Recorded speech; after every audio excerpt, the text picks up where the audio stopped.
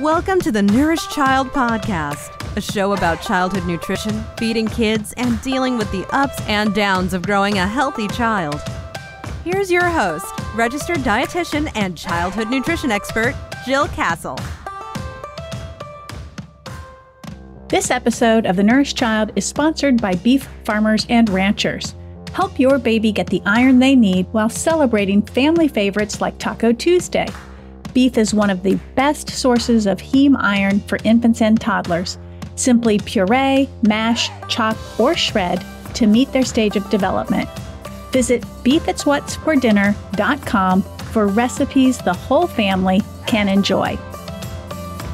Welcome back, everyone, to The Nourished Child. I'm Jill Castle, your host. Today, we're talking about iron and brain development in very young children. And to help us learn about this, I have a very special guest to share with you. But before I introduce him, I want to let you know this podcast episode is a collaboration between The Nourished Child and Beef It's What's for Dinner, a contractor to the Beef Checkoff. As a nutrition consultant to the National Cattlemen's Beef Association on behalf of the Beef Checkoff, my role is to share the science and support for beef's role in a healthy diet.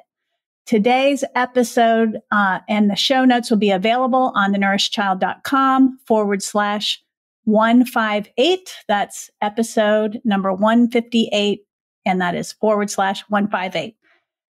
With me today is Dr. Michael Georgieff, a professor of pediatrics and child psychology. I love that combination. And he's the director of the Center for Neurobehavioral Development and the co-director of the Masonic Institute of the Developing Brain at the University of Minnesota. Dr. Georgieff's work focuses on fetal and neonatal nutrition, in particular, the effect of iron on brain development and cognitive function. He has published over 250 scientific articles and advises the American Academy of Pediatrics, the National Institutes of Health, and UNICEF on nutrition and early child development. I am totally geeking out to have him here on the show. I kid you not. Welcome to the show, Dr. Georgieff. Hi, Jill. Thanks. That's great. Thank you for the very kind introduction. I've been a big fan of yours too, so this will work out just great. Awesome. So tell us about your journey to becoming a researcher and how you ended up focusing on iron. Yeah, it's funny. I actually thought I was headed for a career in pediatric neurology. Even as a kid, I was always interested in, why people make the decisions they make and all the psychology and so on. And, in retrospect, it was probably a lot of what we say research is me search, as an adolescent.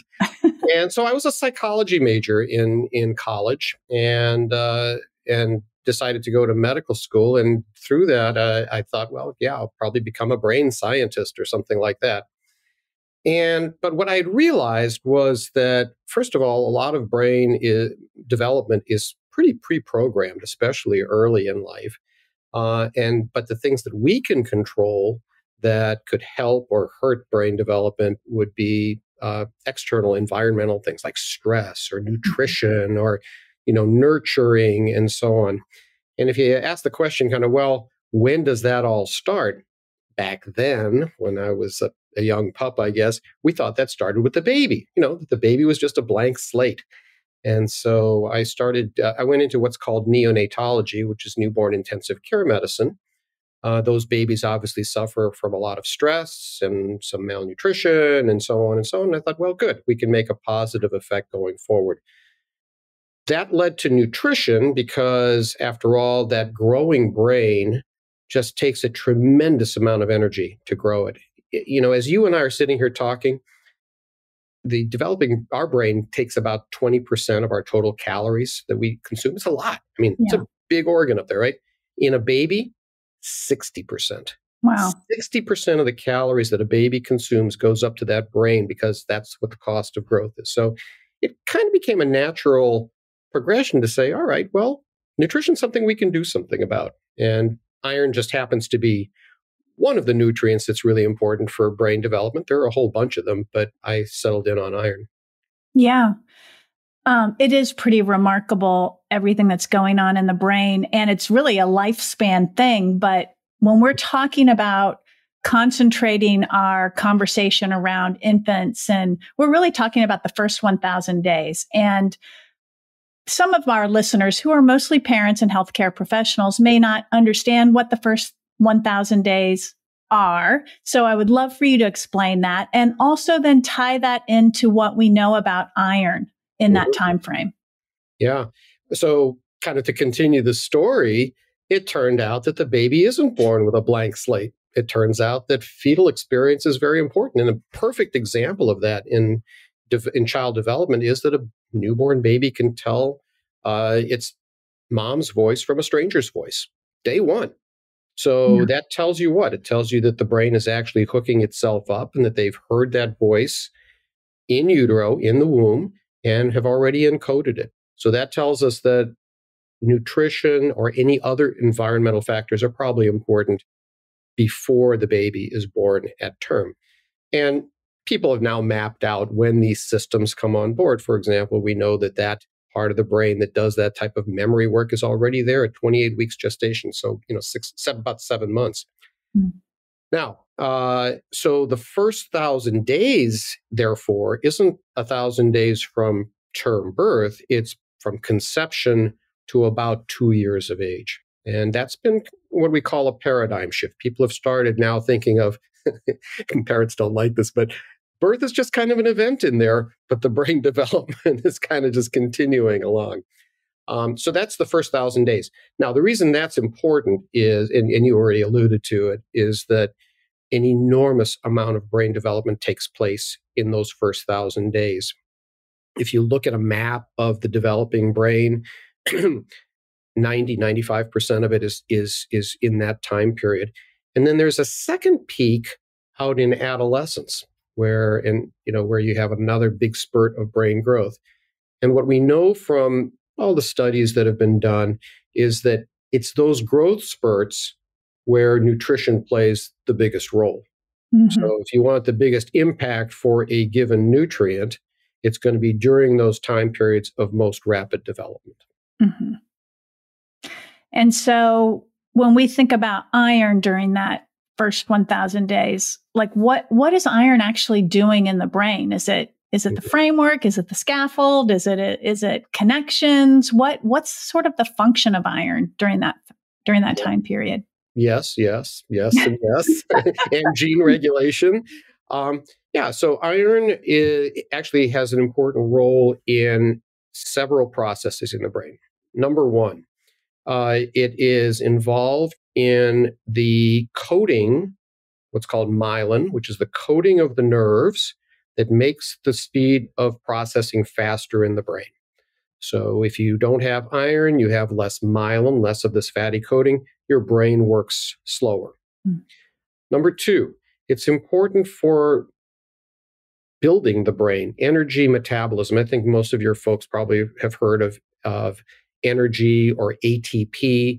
Those are the energy blocks that all cells use to grow and to differentiate. Now, what that means is that the more complex your brain structure, the more capacity your brain has. And iron is important in building that structure, just like you mentioned. Number three, your brain, anatomy is great, but it's kind of a lump. It just kind of sits there. It has to be connected, right? And the connection is through what are called neurotransmitters. So the two nerves are near each other. They send a little packet of neurotransmitter. Those are proteins, and that stimulates the next nerve to send electricity onwards. Iron is involved in the synthesis of dopamine. People have heard of dopamine, serotonin, norepinephrine. So these are major neurotransmitters. And all of that is happening starting at about mid to late gestation and going really rapidly until about 2 years of age.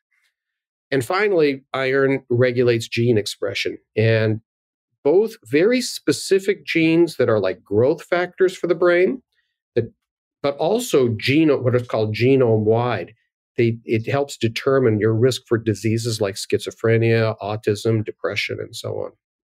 So very powerful nutrient that does a lot of positive things during brain development. And so if you don't have it, or you have less than you should have, you're going to compromise your speed of processing, you're going to compromise the structure of the brain, and you're going to compromise the regulation of its function.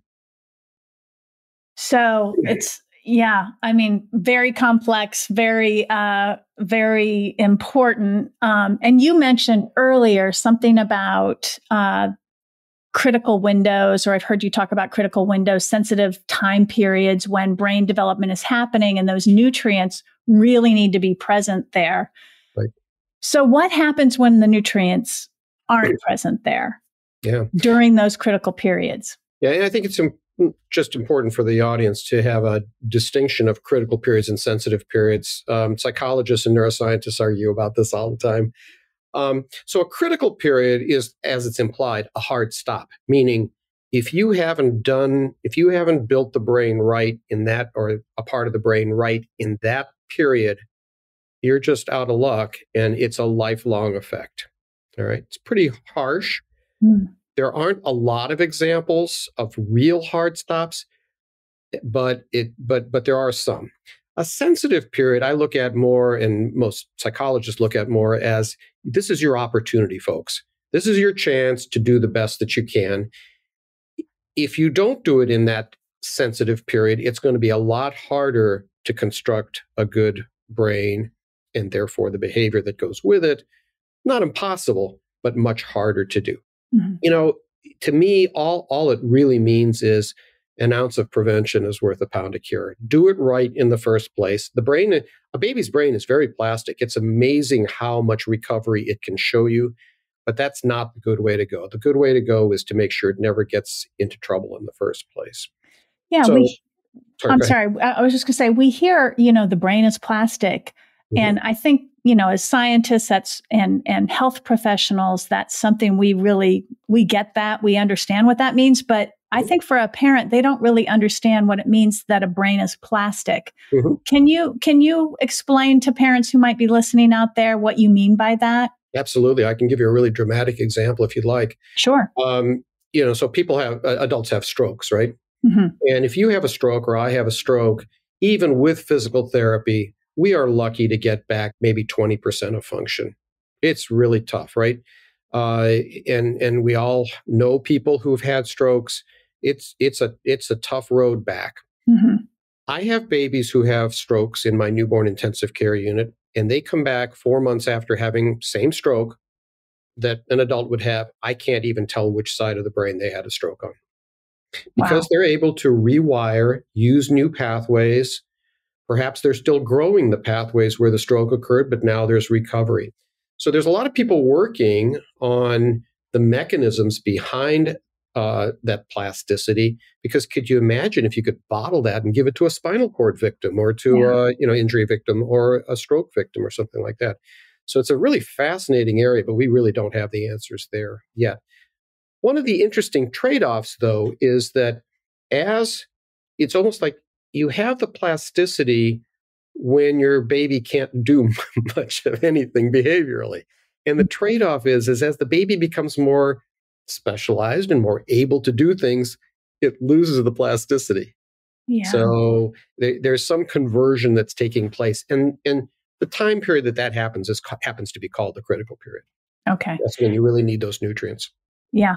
And is there still plasticity as throughout childhood, or does that sort of diminish greatly over time? Yep. Diminishes over time. And it depends. So I think one thing that I think is useful for the audience, actually for anybody listening, is that we talk about the brain, because obviously it's sitting inside that skull, but the brain is actually a bunch of different organs, all or regions and processes that develop all on different timescales. So, for example, the learning and memory part of your brain, something called the hippocampus, develops very early in those first 1,000 days.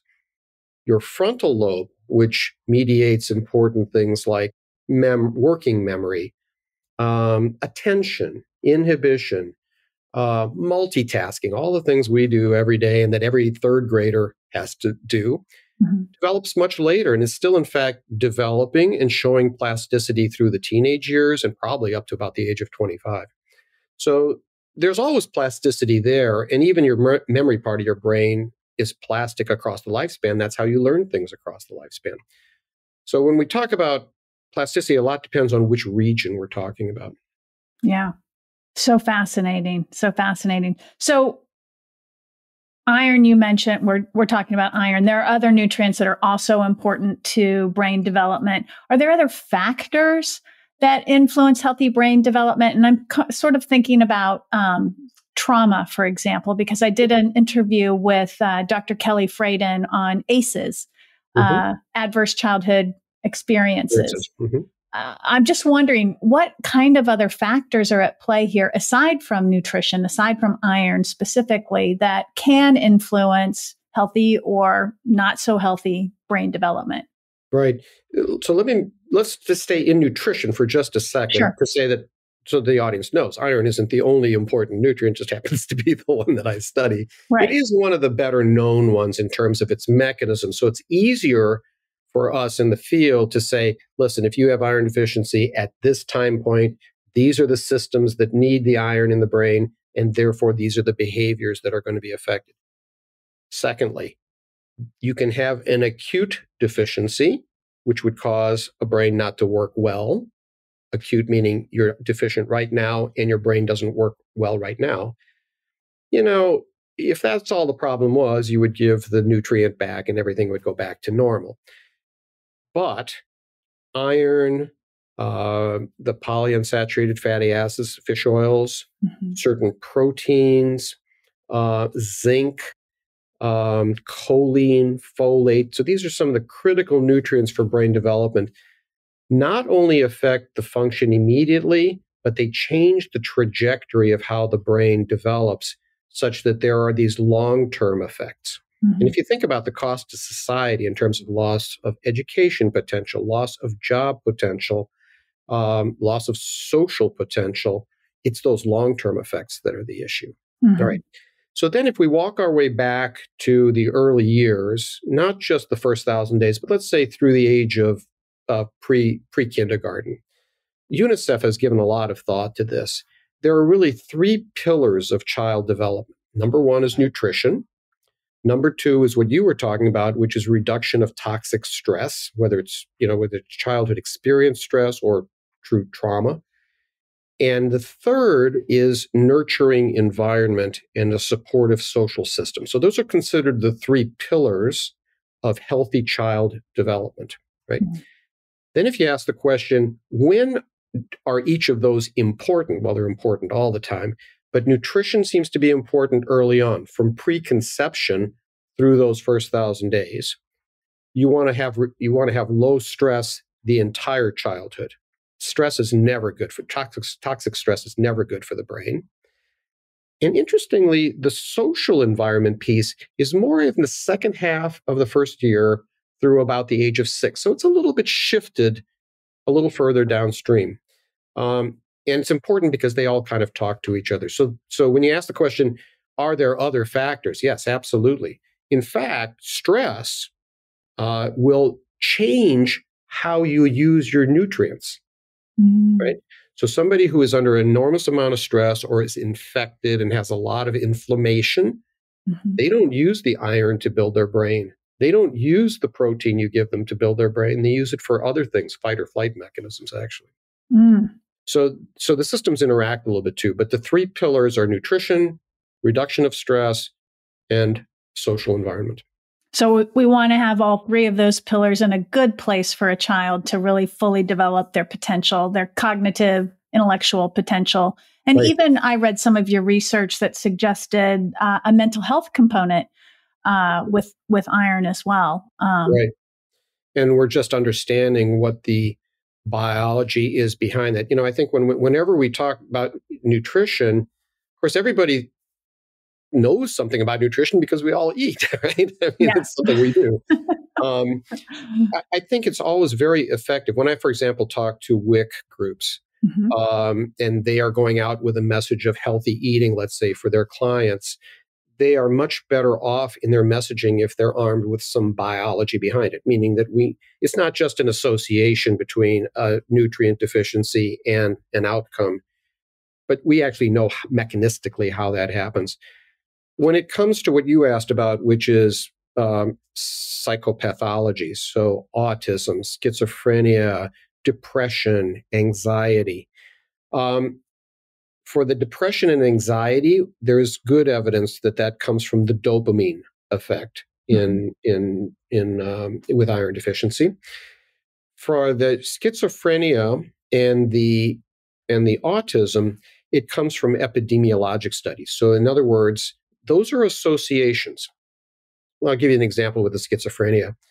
It was noticed that the women who were starved during the Dutch hunger during World War II, when the Nazis starved the Dutch, it was a very short period of time. Some women were pregnant, right? And those who were pregnant in their second trimester and were iron deficient, they're the ones whose kids had a higher rate of schizophrenia when they became adults.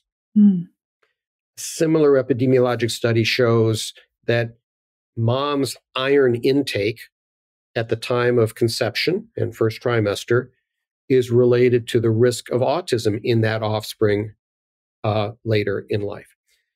Well, those are associations, and you kind of sit there and go, well, how does that happen?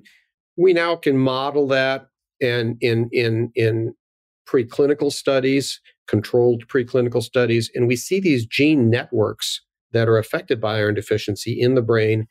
And these gene networks are the ones that code for those diseases, schizophrenia and autism. So now you get a mechanism or a biological evidence for what people were seeing epidemiologically. So that's the connection.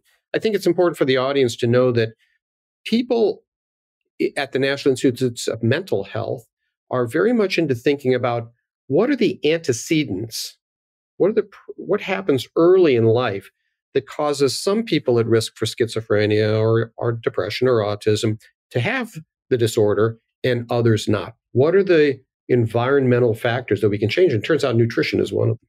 Yeah. I actually just read a book not too long ago about schizophrenia. I forget the title off the top of my head, but it was one of the earlier families that had several members of their in their family that had schizophrenia, and they were one of the sort of model families where they did quite a bit of research on, and they were able to connect choline in pregnancy.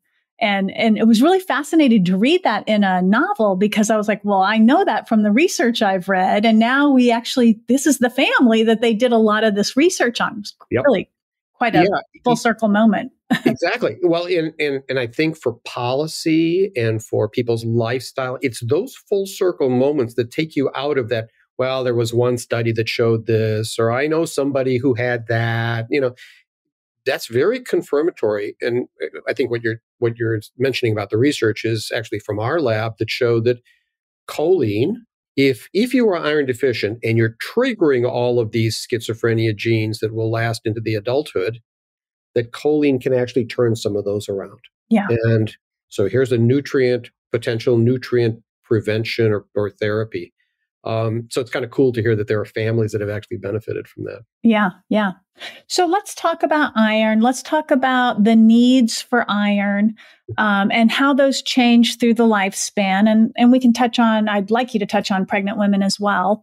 And then, and you've also sort of hinted infancy, obviously pregnancy. You haven't talked too much about that, but perhaps you could expand on that. And then adolescence, when iron needs become more intensified. But then I want to kind of dive into iron deficiency, and what sort of how that rolls out in real time, real life for families and for children. Right. Well, so it is the nourished child we're talking about. Yes. Because there's a whole nother conversation about iron in adults. Yeah. So what is good for, as it were, children isn't necessarily great for adults. And it turns out that the exchange of iron into the brain in adulthood is actually very minimal. Your iron requirements are not high during adulthood. And some adult diseases are actually characterized by adult neurologic diseases are characterized by iron overload, like Parkinson's and Alzheimer's. That may or may not be a dietary issue. We're not here really to talk about that. So let's talk about just the pediatric lifespan. And that is a time when you have high iron requirements. And as you said, it's not an equal requirement every single day as you had from conception all the way through 18 years of age or 20 years of age. There are times when you have higher iron needs, and the flip side of that coin is you have a higher risk of being deficient. And those time periods are pregnancy, and therefore the end product of pregnancy, which is the baby. So that's one. The very classic, this is the one everybody will have heard of, is the toddler with iron deficiency. So that's your basically 9 month to 3-year-old. And then another peak out in adolescence. And that's mostly in girls because they are having iron loss because of their onset of their periods. So those are the 3 time periods that you have the greatest iron requirements. What we've learned, and some great work by Betsy Lozoff, who was at the University of Michigan, and we all look to her as the kind of the goddess of iron, is that we used to think, so my group kind of discovered this, that newborns could in fact be iron deficient. And because the thinking before we worked in it was that, oh, the fetus is just great. It just steals all the iron from the mom and they couldn't possibly be deficient. Well, that's not true. They can be. And we can talk about some of the conditions in pregnancy that cause that. Yeah. And then the toddlers were thought to be iron deficient because they just weren't getting enough iron in their diet. Most people don't eat meat around the world. It's an expensive dietary approach. And many people don't have the resources to eat meat. And then many children around the world lose iron because they lose blood in their stool, because they have parasites, intestinal infections, and so on. So that's the more classic toddler iron deficiency that Dr. Lozoff studied. And I remember when I first met her, and she said, one of these days our 2 worlds will meet. And indeed they did, because she did a huge study, this was in China, that showed that a lot of the toddler iron deficiency was due to not having enough at birth to start with. And it was therefore the loading of the fetus, having enough iron during pregnancy to feed the mom, the placenta, the fetus, and the fact that what we call the blood volume. The mom expands her blood volume, and blood contains iron. So the needs in pregnancy go up enormously, and people have described pregnancy as iron deficiency just waiting to happen. I feel like I can identify with that because I was iron deficient with my first child. And yeah, if you use a sensitive enough test, and a researcher named Michael Auerbach in Baltimore showed that 43% of unselected women in the Baltimore area have iron deficiency before they're pregnant. And then if you impose the pregnancy, which is, like I said, now you got a fetus, now you got a placenta, now you got the blood volume, it's not surprising the rate goes up from there. In globally, so globally, some of the rates approach 80%. And what that means simply is that even though the fetus is going to take as much as it can from the mom, eventually the whole system is low, and the fetus doesn't have enough when it's born as a baby. Then, you don't have a lot of dietary iron. There's not a lot of iron in breast milk. And there are probably some good reasons for that. But basically, if you're not loaded with enough iron prenatally before you give birth, then the baby's going to be at risk for earlier iron deficiency after birth. And now a word from our sponsor, Beef Farmers and Ranchers. Did you know that during the first 2 years of life, a baby's brain grows by 40%? Nutrition is especially important during this critical period of growth and development, which sets the stage for lifelong health. The American Academy of Pediatrics recommends introducing nutrient-dense foods like beef during the transition to complementary feeding to help ensure adequate intake of high-quality protein, iron, zinc, and choline. These nutrients support growing bodies and healthy brain development. Learn more at beefitswhatsfordinner.com.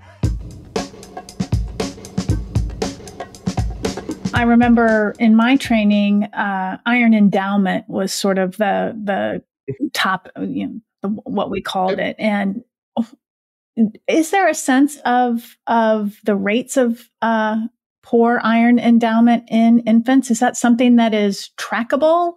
I know pediatricians, the recommendations are to check iron at a year, which seems somewhat late, given potential risk for iron deficiency. Is that something that's just checked in a scientific lab when a family's participating in a study, or are there ways to really get a handle on a baby's iron status early on? Right. So this is an area that's in evolution. I have to be careful what I say because scientifically, I know what, I think I know what should be done. And then there's policy. Sure. And that's always an interesting intersection, right?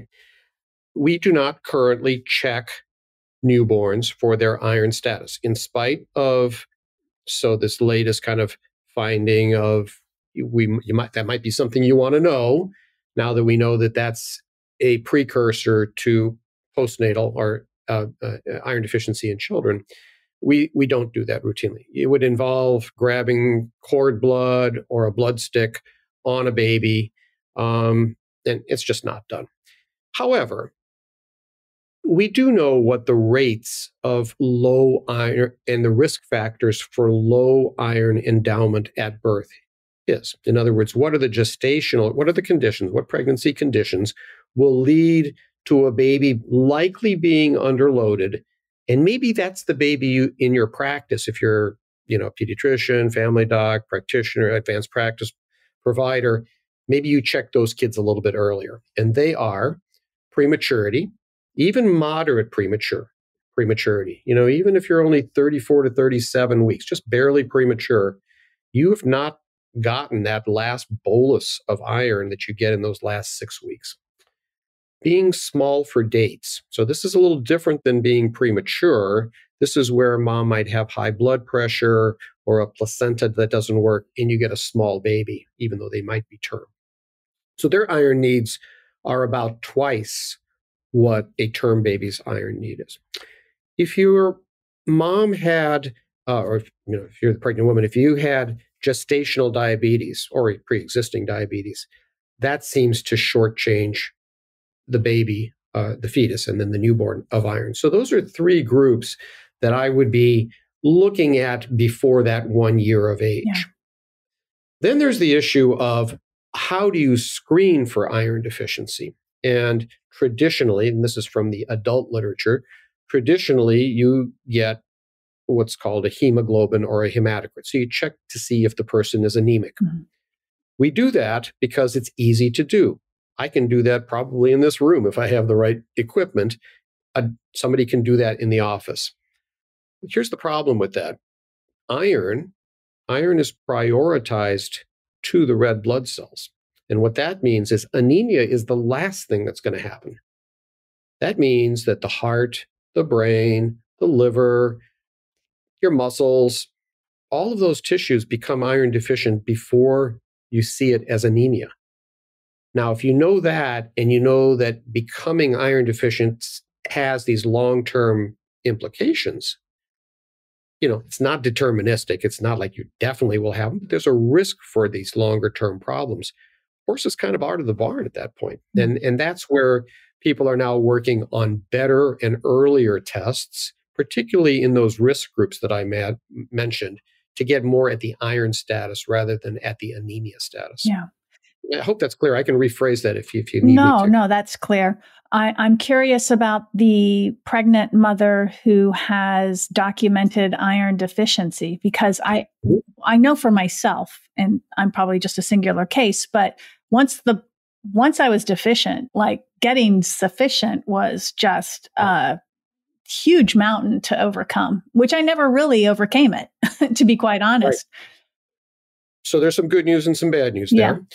The bad news is, you're right, it's hard to overcome. It's swimming against the tide, right? And the reason for that is because that fetus just keeps on growing, and the placenta keeps on growing, and you keep on growing with your blood volume. It's really hard to get enough iron to do that. and oral iron just tastes awful. And so people just don't like to take it. Yeah. It's hard to catch up that way. And there are some trials now that are going on for people who already present with moderate iron deficiency in the first trimester, with giving them just a shot of IV iron. That is not standard practice, but I think that's something your audience will see being used more over the next 5 to 10 years. Yeah. Here's the good news. The good news is that the fetus is a really good parasite. And so this business of the children taking from the parents, that starts even before they're born, and of course continues, for who knows how long afterwards. So it turns out that the placenta, and this is beautiful work by Dr. Kim O'Brien, that shows that the more iron deficient the mom becomes, the greater the amount of iron the placenta sends over to the fetus. Oh, So upregulation kind of. Yeah. Yep. Yeah, it's to protect the fetus, basically. Yeah. However, at some point, and we have some numbers on that, and Dr. Lozoff actually did some work on this, at some point, the whole system is iron deficient, and the fetus will also be deficient, just like the mom. Yeah. Yeah. Yeah, it's very interesting because I had the toddler that was also iron deficient, and I've always suspected, this was 25, she's 25 years ago. She's smart as a whip, but I suspected back then that she wasn't adequately endowed at birth, and just also trying to catch up, in those first toddler years. Yeah, I think one of the things that plays into that and that families need to think about is we think of growth, how fast you're growing, as a good thing, right? Yeah. A healthy kid grows well. Yeah. Your healthy kid who's growing well also puts a lot of pressure on the iron system, because you need blood, right? Iron is in blood. You need blood to fill that entire space that you're growing. And so the iron demands in a rapidly growing child are much greater than that in a child who's not growing as rapidly. Right. So let's tie this back to nutrition and that first 1,000 days. And we're talking about, at around 6 months, and my audience knows this, we're starting solids. And it's very important that iron containing foods are a prominent part of that diet, particularly if the mother is nursing. And can you speak to sort of the best ways parents can ensure that their children, their young children, are getting adequate iron from food sources, and sort of setting them up for that future of great brain growth and development? Right. Well, so again, this is where an ounce of prevention is worth a pound of cure. Number one is to be healthy during your pregnancy. I just can't emphasize that enough. And it's a fully endowed baby at birth has enough iron to last them at least 4 months and probably up to 6 months. Okay, just exclusively breastfed. And we think there's a very good biological reason for this. This is work that a nutritionist named Kay Dewey did out at UC Davis. And she did this great calculation that shows that if you are a baby who was born at term, and importantly, you got delayed cord clamping, I don't know if you've covered that, but that's a great source of iron, right? You are breastfed, and so you are growing at the moderate rate. You, the baby, are growing at the moderate rate that the World Health Organization growth curves show. You have enough iron there to last at least 4 months and probably 6 months. And what that means is that we're now realizing that iron supplementation to somebody who does not need iron, that changes the microbiome, that sometimes actually restricts growth. And so, iron's been kind of described as the bad boy of nutrition. As you know, every nutrient has what we call a U-shaped risk curve. So there's a sweet spot. It's the Goldilocks effect. There's a sweet spot that is just right, and deficiency causes more risk, and overload causes more risk. So what's been determined through all of this in the last 5 to 10 years has been that good fetal loading is your first prevention. Breastfeeding is excellent, and you do not technically, a baby like that probably doesn't need a lot of iron supplementation, if any, in the first couple of months. Mm-hmm. And then the question is when do you start to run out? And what foods can you use then to start supplementing? Now, you got to figure that a baby at 4 to 6 months fights infection a lot better. So the microbiome maybe isn't quite as important as early on in terms of, not shifting it. So people have looked at the bioavailability. So how easily does iron that you take in your diet get absorbed? The bioavailability of iron in breast milk is excellent. Mm-hmm. It's great. Okay. So even though there isn't very much, it's very well absorbed. What's called electrolytic iron, so that's iron that's put in cereals and so on, isn't particularly well absorbed. It gets in there. It's one way to do it. So starting complementary foods with cereals is going to get you a small amount of iron.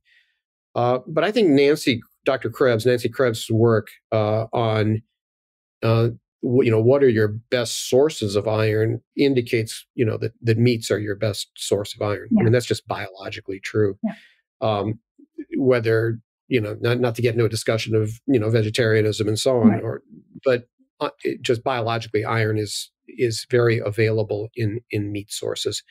And as you know, as pediatricians, we don't typically recommend meats for various reasons until after 6 months. So you can kind of now piece it all together to say adequately load, breastfeed per the breastfeeding guidelines, and then when you introduce foods, introduce those with higher bioavailability. Yeah. So iron, and just for the listeners out there, iron is meat and beef are great sources of iron, are good sources of iron, but so also zinc, choline, B12, some of these other nutrients that are key to brain development as well. Correct. In fact, an interesting point about that, two points. One, parents will often ask, well, if, can't I just increase the amount of iron or zinc or copper in my diet and have it come across in the milk? And the answer is it doesn't work that way. There are certain nutrients that maternal intake does influence the milk, certain kinds of fats. For example, if you eat more fish, you're going to put more of those fatty, the long chain polyunsaturated fatty acids, the fish oils, into your milk. But for the metals, zinc, copper, iron, that's not the case. So the baby eventually's needs outstrip what the mom can actually put in the milk. Choline is interesting because choline has the ability, apparently, to reverse some of the effects of the deficiencies, particularly of iron deficiency. So that might be protective in a way. Yeah. I've read some of your research or perhaps listened to you speak about scientifically or in research measuring the iron content of the brain. Is that a thing? Well, nobody wants their baby's brain biopsied. I know. I'm just curious out of like a scientific research standpoint, not a practical application of that, but. Yeah. No, in fact, it's quite difficult to do that. And particularly for what we're talking about, which is the deficiency state. So it turns out that you can measure iron content in the brain by MRI, by magnetic resonance imaging. There are types of imaging that you can do that looks at the amount of iron in the brain. That's a bit of a false flag because what it's really telling you is storage iron. It's not telling you the functional iron. It's just telling you how much iron storage you have there. And it only tells you sufficient state and overload, but it's very poor at looking at the deficient state. There are some researchers out there now, one at Baylor and one at University of Pennsylvania, who are getting magnetic resonance sequences, MRI sequences that are starting to be able to detect underload. That's an expensive way to tell iron deficiency. Yeah, not very practical, but interesting from a research standpoint. Yes, because again, Dr. Lozoff's work and what we see in the laboratory is that pre-anemic iron deficiency does affect the brain. So you could have a brain that is mildly to moderately iron deficient and not ever see it in the bloodstream. if you're just looking at anemia. And so there's a reason that we are all working on what are called biomarkers, or things that you can measure in the bloodstream that tell us about what's happening in the brain, independent of what's happening in your blood. Is it fair then to say you could be not anemic in the blood, but have that's another way of saying what you're saying. You have symptoms of brain deficiency or iron deficiency in the brain, but you're not seeing it in your blood at all. Yes. In fact, in a study that Dr. Lozoff did, I think she published in 2008, there's this, scientists say beautiful when they, when they mean the data look good. It's not a pretty picture. But she looked at engagement. So one of the symptoms of iron deficiency in a child is a lack of engagement. They just, you can see the porch lights on, but they're just not, they're just not engaging. And people say, well, they must be tired. No, it's actually probably a dopamine effect in the brain. Interesting. So she looked at engagement in children that were iron sufficient, children that were frankly iron deficient and anemic, and then the middle group. So they were not anemic, but they had signs in their bloodstream that they had low iron. And it was a straight line in the sense of the kids who were sufficient were most engaged, the kids who were deficient and anemic least engaged, and that non-anemic group that still had evidence of iron deficiency had that middle ground. So, yeah. So engagement. We call it pre-anemic iron deficiency or non-anemic iron deficiency, and there are tests for it.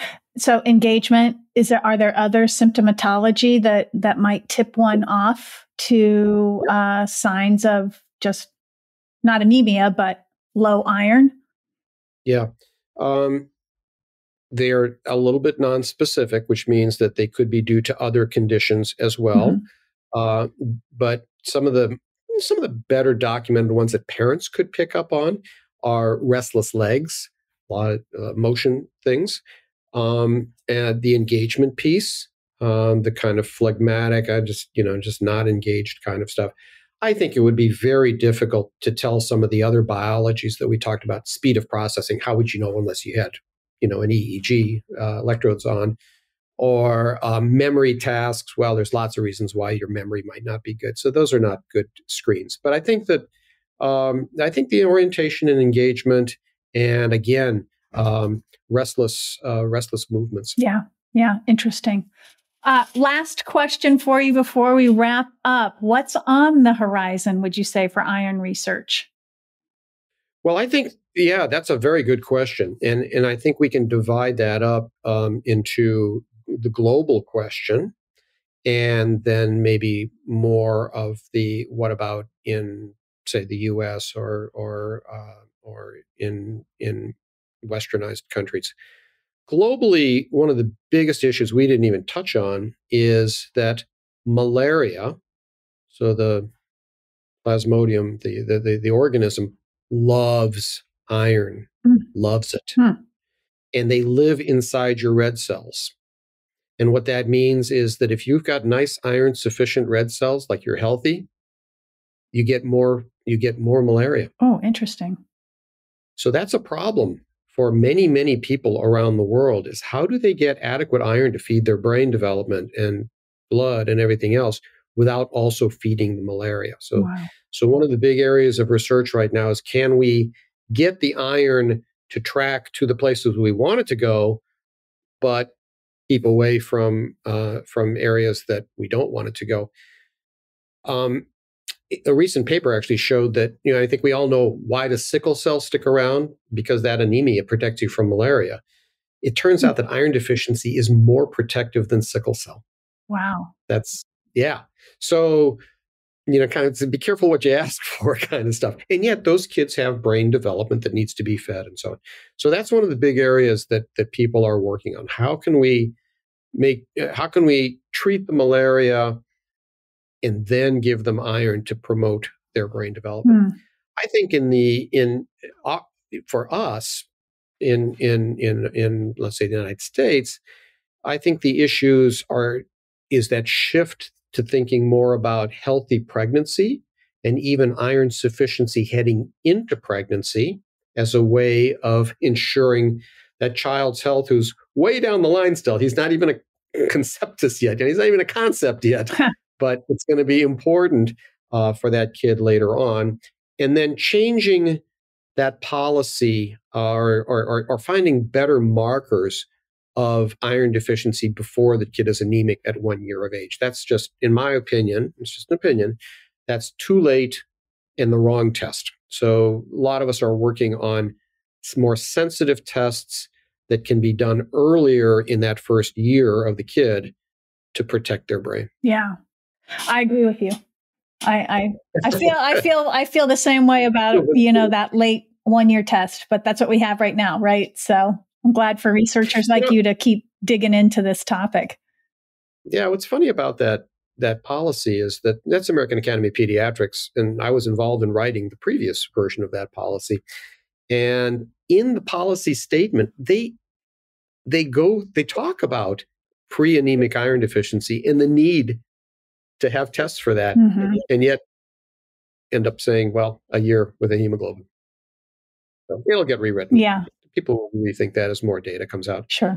I think the other thing you're going to see coming forward in this field is a more nuanced approach to supplementation of iron. That is, one size doesn't fit all. Not everybody needs to be supplemented.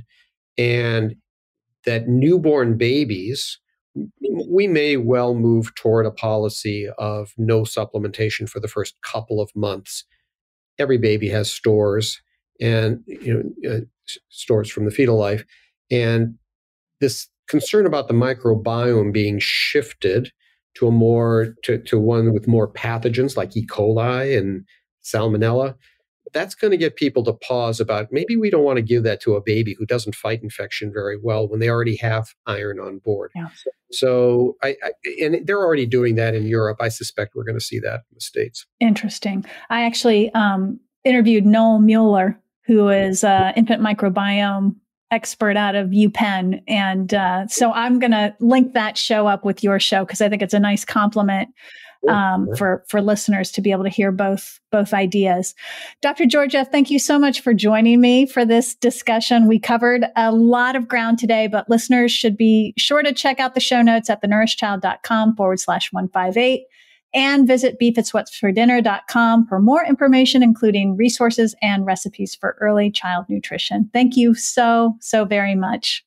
It was great. We could have gone on for another hour, I think. I know we could have, but I know you're a busy guy, so I will let you go. Thank you, Jill. Hey there, just popping in real quick to ask you if you've heard about the Munch newsletter. It's a weekly paid newsletter I send out to subscribers, and it's a little bit of a different piece of content because I answer reader questions in this newsletter. So complicated stuff that I don't have on the blog and stuff that's not here on the podcast. So I have a section on that newsletter called Ask Me Anything, but I also dive into the latest science around child nutrition.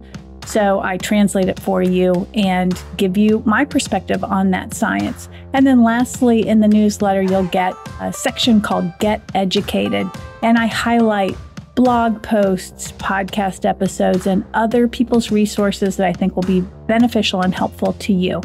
So if you're getting my newsletter, I do send out a free newsletter every month. But if you want the deep dive, good, juicy stuff, that comes in my paid newsletter that comes out every week on Mondays. That's $5 a month or $50 for the whole year. You can check it out.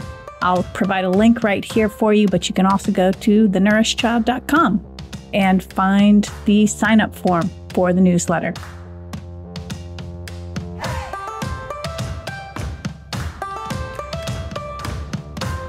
Thanks for listening to the Nourished Child Podcast, where the #1 goal is to help you grow a nourished child inside and out.